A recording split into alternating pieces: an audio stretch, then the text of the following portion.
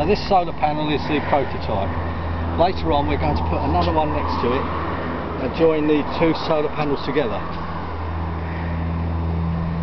Okay. Now at the moment we've got a tank thermostat that makes on temperature rise. So when the temperature comes up and I consider the sun is warm enough, it actually connects to the pump, which starts pumping water through the solar panel into our storage system. Now at the moment we have a cable here which we will